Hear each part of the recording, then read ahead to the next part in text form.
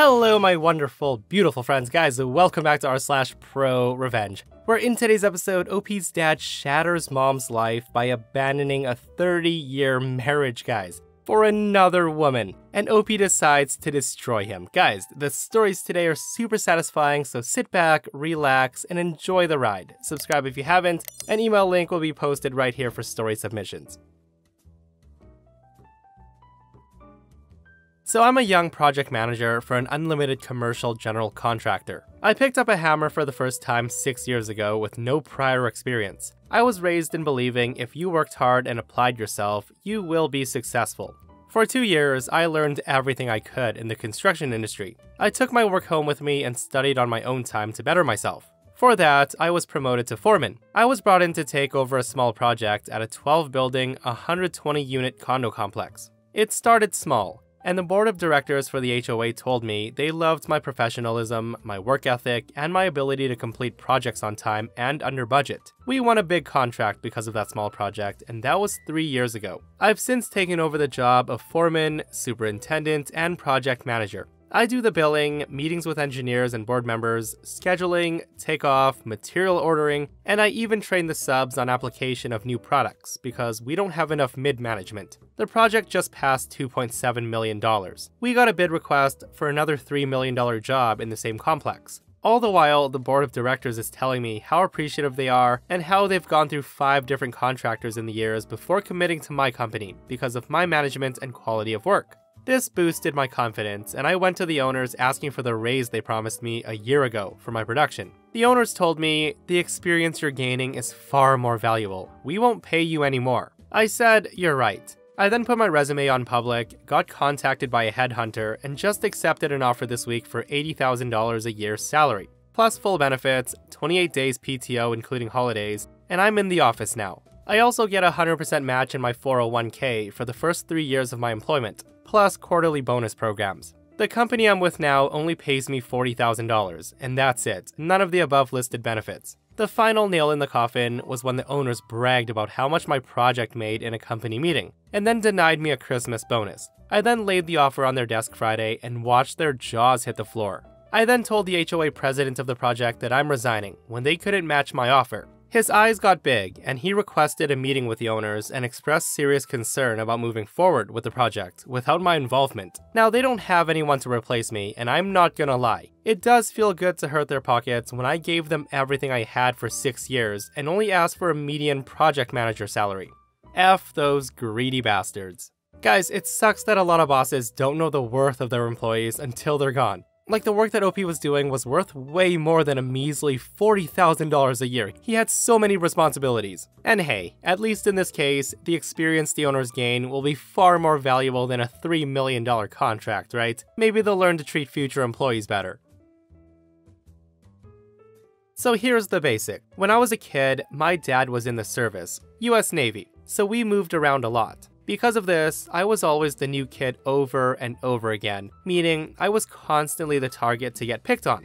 This made me fairly introverted and distrusting of other people by nature. In the waning years of my father's military career, he decided that he would take his family back home to his hometown and do some recruiting until he retired. So away we went, to the family farm built by my great-grandfather. Now, if anyone's ever found themselves moving to a small town suddenly, then you're well aware of what I mean when I say the locals were very small-town minded. Now, for those of you who don't know, the small town mentality is basically this. If you're not from there, born and raised, then you don't belong there. A lot of small town citizens are closed off and want nothing to do with outsiders. So there I was, not only the new kid, but I was introverted and an outsider, a magnet for those who wanted to pick on others. For the most part, I tried not to let it get to me, but I did have some bad days and I got into a few fights. Always in self-defense though. And eventually, as people grew up, most of the other kids matured out of the pick on other stage and began to just leave me alone. This story is about a kid who we'll call Mike. You see, Mike was the only one who never seemed to grow out of doing that stuff. He would daily track me down and tell me how worthless I was. That I was just some dumb farm boy and would never amount to anything, and I would always be a loser.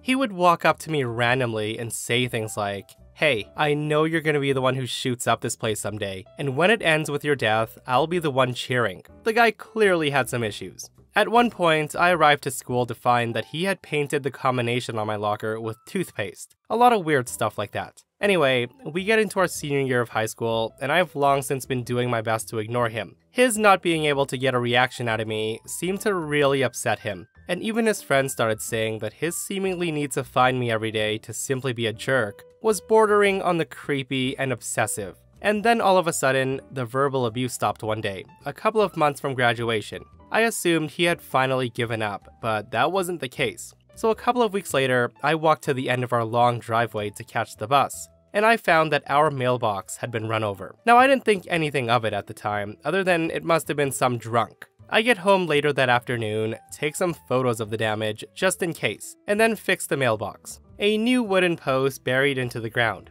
The next morning, I go catch the school bus, and the mailbox again had been run over. I get home, take photos, repair it, do my chores, homework, relax, and again it happened the next day, and again the day after that. This went on for 2 weeks, only stopping on the weekend. My parents had reported the smashing of the mailbox, but there was no evidence as to who the culprit was, so nothing was done about it. I finally had enough of digging out the broken post and replacing it, so the revenge. I get up early on a Saturday and head to the end of the driveway. I then dig a 2 feet by 2 feet wide hole 6 feet straight down, and filled the hole with fresh cement. In the center, I placed a 10-foot section of the farm's cast iron water pipes, sunk 6 feet into the concrete. I filled the rest of the 10-foot cast iron pipe with concrete as well, and then mounted the mailbox on top. I then looked into how far from the road the mailbox needs to be for safety reasons, and then attached ample amounts of reflectors. So Monday morning comes and I notice the mailbox post has all sorts of scratches on it, but otherwise it's fine. I then get to my final class of the day when a friend of Mike's comes in. We'll call him Steve. Steve sees me and he freaks out saying, "Hey, do you have any idea what you did to Mike's car?" I say to him, "I didn't do anything to Mike's car. I don't even know what it looks like." Steve says, "Your little stunt with a mailbox, it totaled it. He had to get it towed into town at 5 a.m. this morning. He's gonna sue you." I then say to him, "Okay, but are you aware that deliberately hitting and damaging a mailbox is a federal offense?" Steve then asked, "What are you talking about?" Now, you don't actually own your mailbox. I tell him legally it belongs to the post office, so destroying a mailbox is destroying government property, making it a federal offense. At that, Steve says, "So what? He'll get a little fine, but you will pay." I tell him no, it's actually a $250,000 fine, or up to 3 years in prison per offense for vandalizing a mailbox. And since it happened 10 times in the last 2 weeks, that translates to either a $2.5 million fine or up to 30 years in prison. Hearing that, Steve just stares at me for a moment and then storms out. At that point, I pull up the federal statute on the computer I was working on, and Mike comes in insisting that I'm making that whole thing up. So I show him the law and he freezes. I then tell him, "You can take me to court and I might have to pay a small fine, and maybe even tear down the mailbox, but your life would be over." Mike then says to me, "Maybe, but you can't prove I did it 10 times. I tell him, "Actually, I took photos of the damage, so I can prove it was at least 10 times. But even if I couldn't, $250,000 is still a lot of money. Much more than your car's worth, I'm sure. And would you really bankrupt yourself or even get yourself sent to prison to force me to pay you $1,000 or $2,000 for your car?" Mike then storms out of the classroom and he never bothered me again. Now the best part was the domino effect this created. You see, Mike didn't have enough credits to graduate on time. He wasted too much time trying to be a Dr. Phil case, I guess. I heard through the small town grapevine that he was eventually shunted over to adult programs by the school. Without his car, which was totaled, and unable to afford another one, he couldn't get to classes, and was eventually tossed out of school due to attendance problems. Without a diploma or GED, he couldn't even get into a community college, nor find proper work. Not having access to gainful employment left him living with his mother in a trailer, living off her and the occasional odd job he gets. Mike, if you're out there reading this, I only have one real question. Just how did that mailbox taste? Guys, I've said this many times and I'll say it again. You play dumb games, you win stupid prizes. Like, there's so many stories where people destroy other people's mailboxes on purpose, and I really don't get it. I also don't get Mike's little obsession with OP either, and he definitely got everything he deserved. So I used to work at a gas station and the job was good. The manager was awesome. She was the sweetest woman ever. She left and the manager after was just as awesome. The assistant manager, on the other hand, was something else. Let's call him Richard. He was 50 years old. Now, Richard was known to be very hostile and really creepy when not around the manager. He'd make advances on young female workers and offer raises in return for favors. He'd also make us try to do his load of the work and blamed us for being lazy when we couldn't do it and our jobs fast enough. My coworkers and I had brought the situation to the higher-ups numerous times, and as much as she wanted us to be heard, Angel, my manager, couldn't do anything. And it came to a boiling point 2 months down the line on my end. So a little fact about me.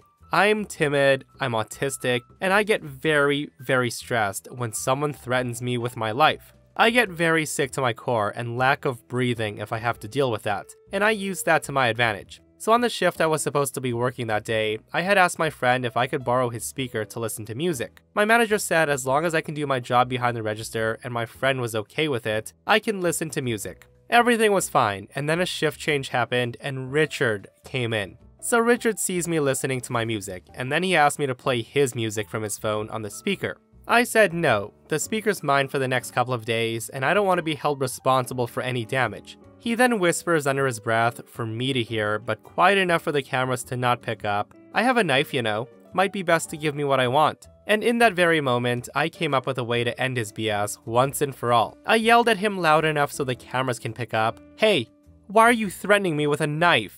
Now I kind of had a mixture of fear and determination to make this man suffer. For me and my coworkers, verbal abuse and sexual harassment for the past couple of months. He then backs away and says, hey, it was just a joke, chill out. I knew I had to do something if I wanted him gone, so I said, "A joke, huh?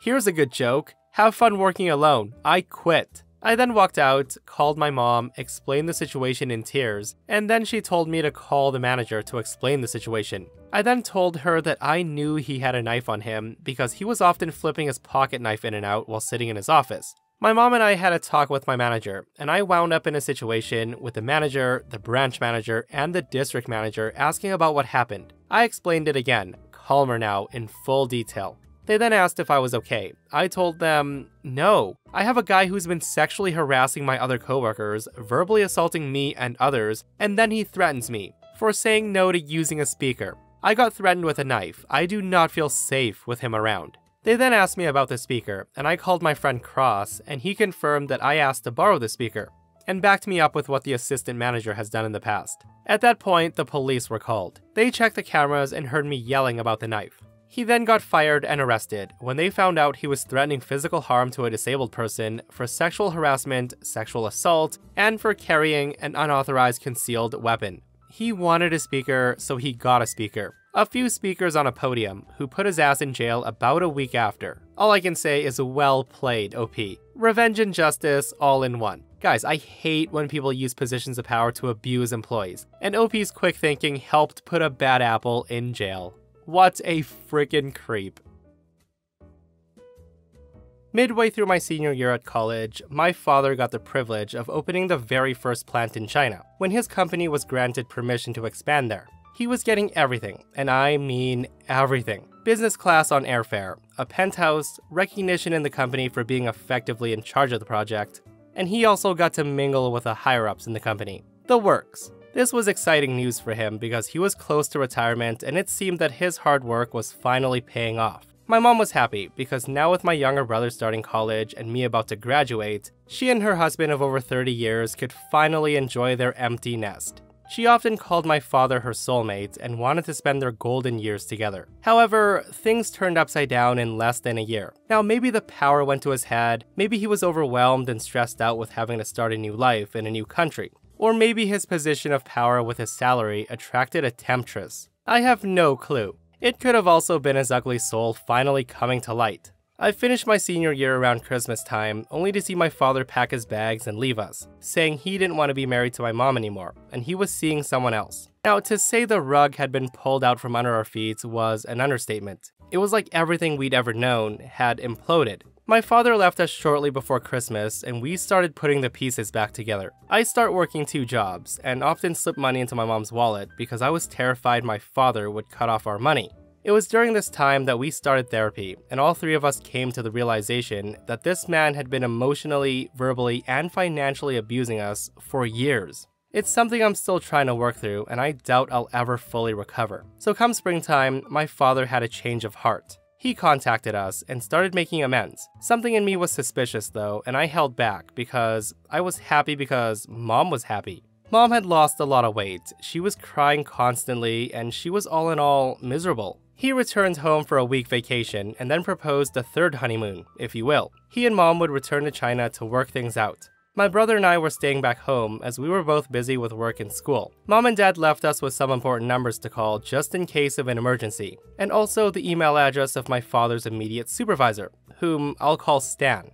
They then left for China, and it seemed that everything would work out. 2 weeks later, it was time for our weekly Skype session. The first week had been fine, and my brother and I were expecting to hear another good report. Instead of that, Mom was alone. Her eyes were swollen and her face was red. I immediately went into Mama Bear mode and asked my mom in a voice that probably scared my brother and Mom, saying, "What happened?" Mom was crying. She tells us that after making the rounds with the higher-ups, my father had packed his bags, told her that he was going to Shanghai for 2 weeks with his girlfriend, and then told Mom, "I want you gone by the time I get back." At this, Mom was floored, and she asked him, "How?" My father tells her, "I don't care how, just get out."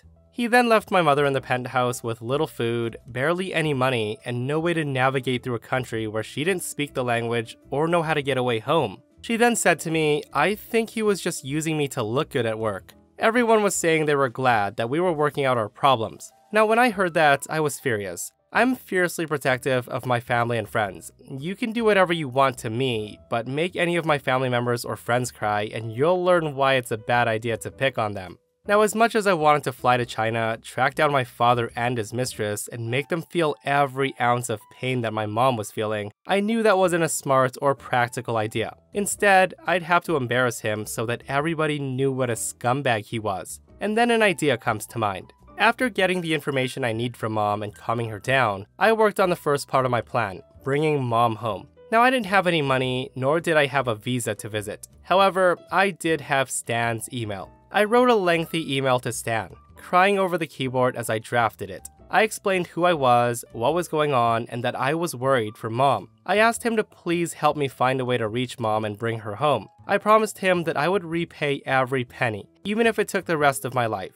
I added my personal email and phone number as a finishing touch and asked him to contact me if he had any questions. After making sure it was perfect, I sent it off along with a prayer that it would work. Stan never did return my email, but 24 hours later, Mom was safely home. I learned that Stan had gotten in contact with my mom within an hour of me sending the email, verified everything that happened, and gotten her home on the first flight. I sent him another email thanking him for helping us, and told him that I would repay the expense when I could. That time, he did respond, and all he said was, "It's alright.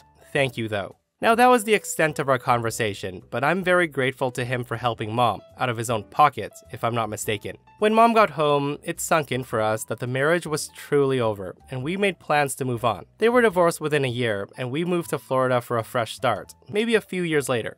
Mom found the new love of her life, who I call my stepdad. She's also working her dream job, something that never would have happened under my father. She's happier than I've seen her in a long time. As time passed, I actually forgot about the email until recently, when Mom and I were talking about Stan, that she revealed what happened. Now, I was just hoping to humiliate my father. Instead, my email launches massive legal and financial headaches for my father. So right after helping my mom get home, Stan decided that my father's behavior was worrying, and started an investigation into my father. What he learned was mind-blowing. Not only was his mistress one of his subordinates, but he had another mistress on the side, both of whom he was showering with expensive gifts and vacations, to name a few. But that wasn't the topper. The topper was evidence that my father might have been embezzling money from the company during his time in China. However, for reasons I don't know, criminal charges were out of the question. What they did do to him was even worse. My father was immediately demoted and sent home. His name was removed from the factory he had built, and his mistresses were fired.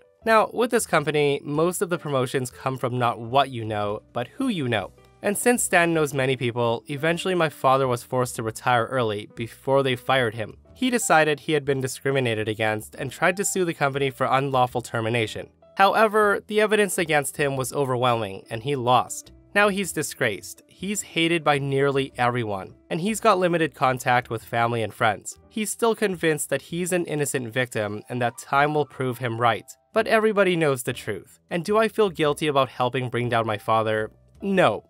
Guys, that was a top-notch revenge, for sure. And Dad's a scumbag, and he deserves it all. Like, bringing his wife to a foreign country to abandon her, leaving her with almost no money after a 30-year marriage, guys. Like, how can someone be that cold? And I'm glad justice was served. And that, my friends, brings us to another end of our /ProRevenge. Guys, I hope you found this story super satisfying today, as I sure as heck did. And if you missed the last episode on the channel, I'll post it right here. A snobby Karen attacks OP when he refuses to give up his seat on a bus because her feet hurt. Guys, it's such a crazy story, so go check it out if you haven't. And myself and Stevie Boy will see you guys in the next one. We love you.